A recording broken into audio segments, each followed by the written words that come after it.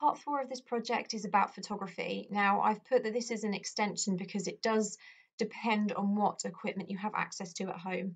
But even if, like me, you don't have a printer, I guarantee there's plenty that you can still achieve just with a phone or an iPad, for example.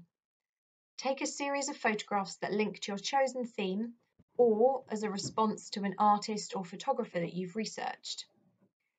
Edit them using your phone settings or an app or any software that you might have access to. Print and present them creatively in your sketchbook if possible, or if you can't do that, then you can present them digitally, for example, using PowerPoint.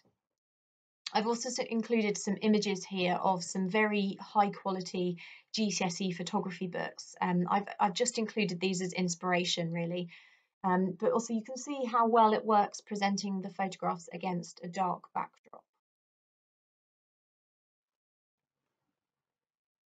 I want to give you a few quick photography tips at this point. The first one is to consider something called composition. Now that's basically how the elements within an image are arranged. So for example, making a photograph that appears balanced. One way of doing this is to use something called the rule of thirds, where you use the grid on top of your screen. Current Year 9s definitely know about this already. The idea is that you line up the key parts of your image along the lines where they cross. So for example, you can see here the surfer and then the horizon line. You might also think about having a foreground, a middle ground and a background if you're taking a landscape shot. Again, that just creates quite a balanced image with lots of interest. And then if you're doing something like a still life, then think about having a range of different sizes within the image. So small, medium and large elements, which creates visual interest. The other thing I just want to briefly touch on is orientation. So if you're trying to capture something that's quite wide, then obviously do landscape.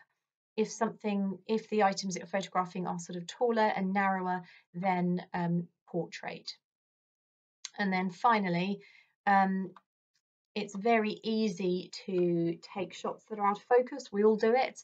It's easily done. In order to create an image that's in focus, I recommend that you keep still when taking the shot, so movement will cause it to be blurry.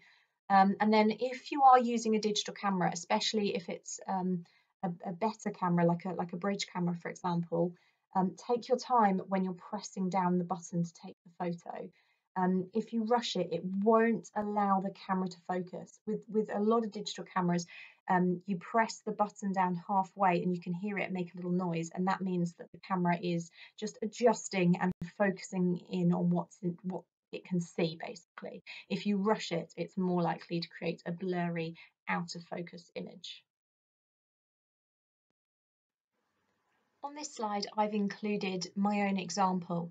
So two of the artists that I was looking at for my project were Mark Ugolini and Mandy Barker. Now, both of these are photographers, and you can see from these images that they focus a lot on their use of colour and found objects. And Mandy Barker in particular looks at the idea of creating abstract shape and pattern using these objects. And her work also involves quite a lot of contrast, so the contrast of the bright colours against the dark backdrop. So using these artists as inspiration, I collected lots of objects that were all the same colour. This is my original shot. I arranged them carefully and photographed them. I then used just basic editing techniques on my phone, playing around with the colour saturation, for example, and filters. I then used a pic collage app to arrange them together like this. And then finally, I also used a free app to experiment further with filters and adjusting the colour. There's plenty of different options out there. It might well be that you already have something on your phone, or even just, as I said, using your phone's settings to have a little play around. You'll be amazed what you can achieve just with your phone. So I hope you have fun.